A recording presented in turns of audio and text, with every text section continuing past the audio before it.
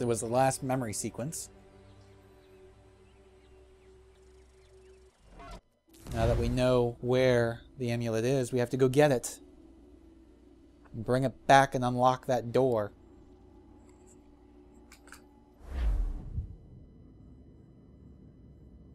I know where the key is. Then let's go.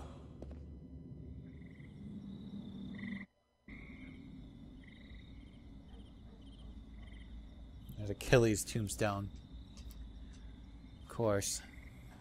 I mean, he was an old man and everything.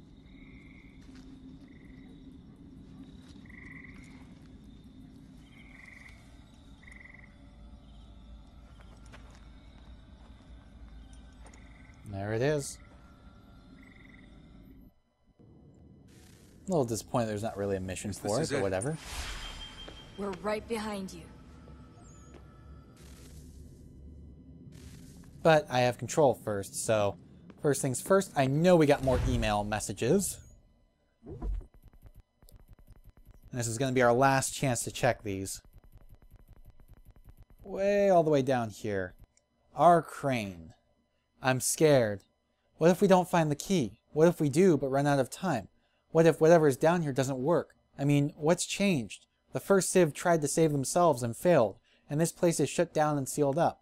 Doesn't really feel like the sort of place we're going to find the answers to all our problems. Doesn't help that the people who brought us here are missing. I'm just worried this isn't going to work. I don't want to die. From Juno. Apology. Forgive my outbursts. It has been a long time. I have been alone in this place for too long. Waiting. Hoping. Soon you will see all I have promised. Only hurry and find the key. Restore power to this place. From Sean. Good news, bad news. Which would you like first? William. Not really the time for this. From Sean. Okay, sorry. So much for injecting a little pre-Christmas cheer into these otherwise dour proceedings. The good news is that, as far as I can tell, the Abstergo launch has been postponed permanently. With Vidic dead, thanks to dear Desmond, and the Apple of Eden still safely in our possession, there's no way they'll make their date. I suppose there's always the chance they'll manage to retrieve another apple and start the whole process over, but all of our intel says they've got no leads. We're safe from that particular threat, at least for now. The bad news is that we've got less than 48 hours to open the temple doors. Whatever's meant to happen on the 21st, and it's likely a whole lot worse than Abstergo, I think we'd all like very much to ensure it doesn't. Okay.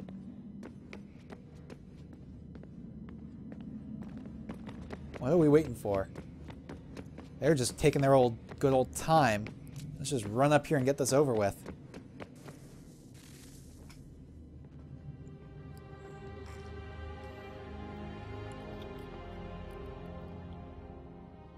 Moment of truth. Mm-hmm. See whether or not the amulet opens the door.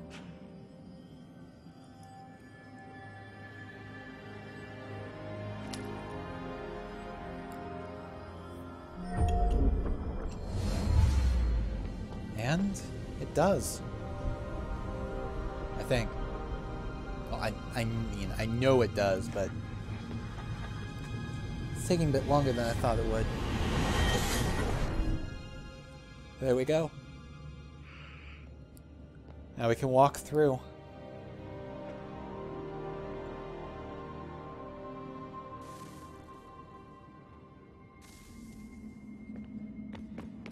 Across the bridge. What is it that's in here? Yes. Come.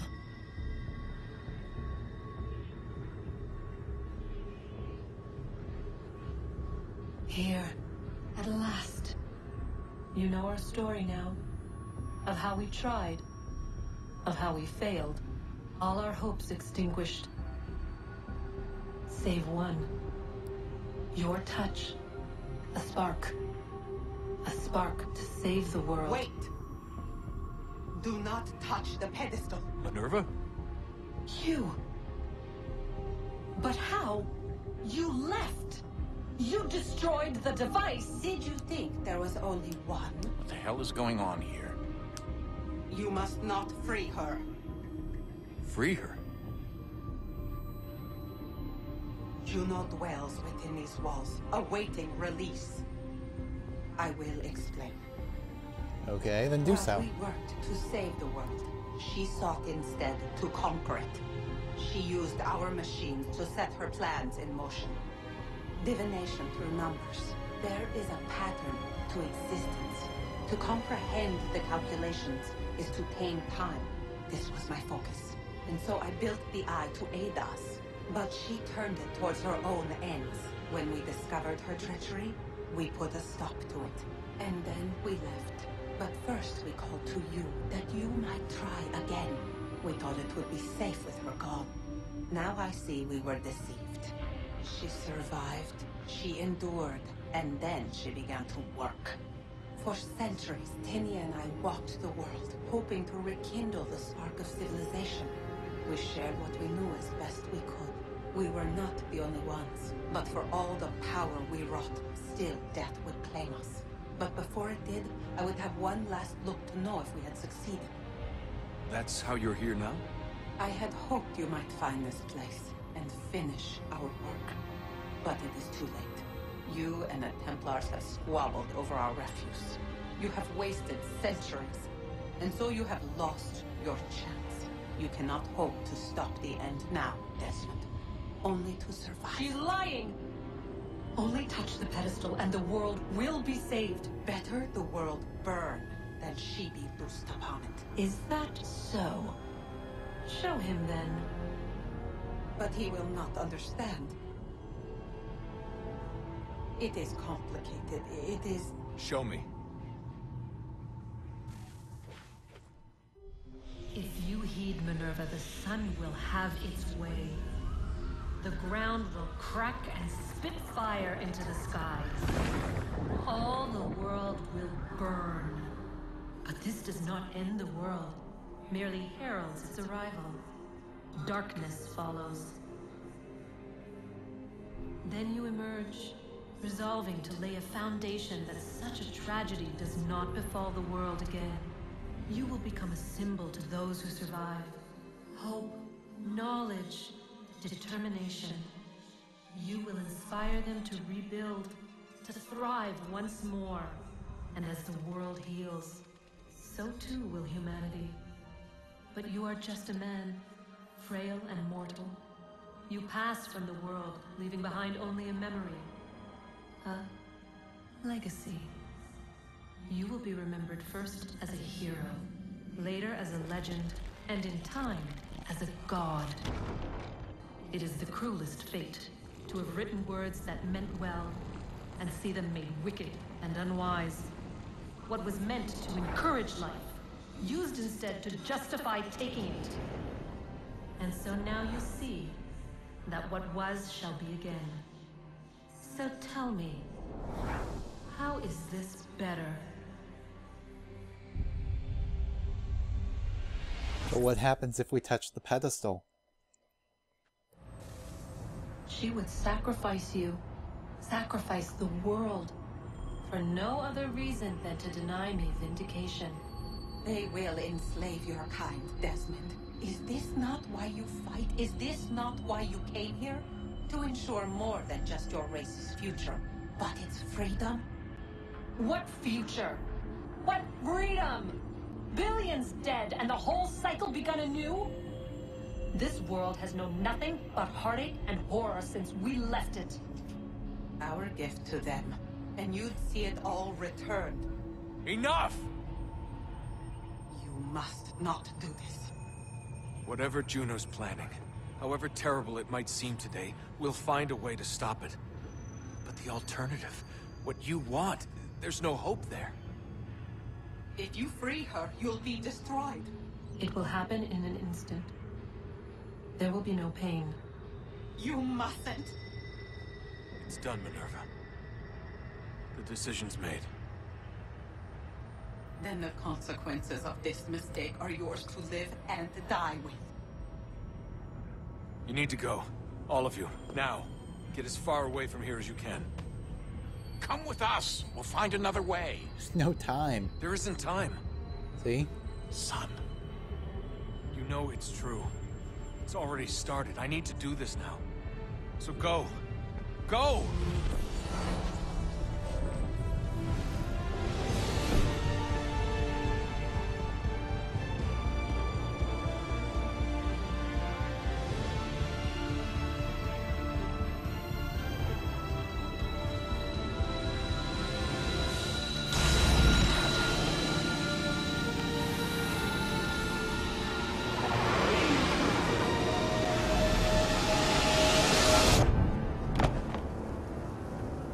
And Desmond dies.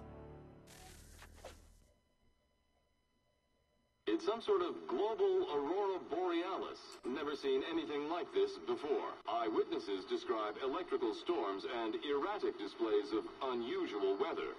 Residents are being asked to remain inside and wait for geological surveys are now reporting seismic activity throughout the Ring of Fire.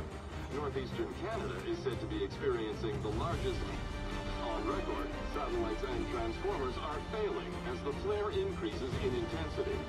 Worldwide reports of blackouts seems to be receding. Residual seismic and volcanic activity is being reported, but nothing approaching earlier levels. Obviously, it'll be a while before experts are able to assess the full extent of the damage caused by today's event. But it appears the worst is behind us. We'll be sure to bring you more as this story develops. It is done. The world is saved. You played your part well, Desmond. But now it's time that I played mine.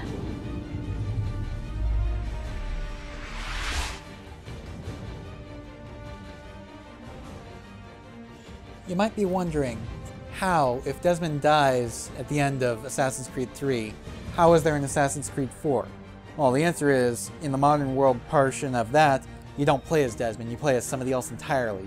And no idea about Assassin's Creed Rogue or Unity yet, considering that they're not out as of this recording, but it'll be something similar to that, probably.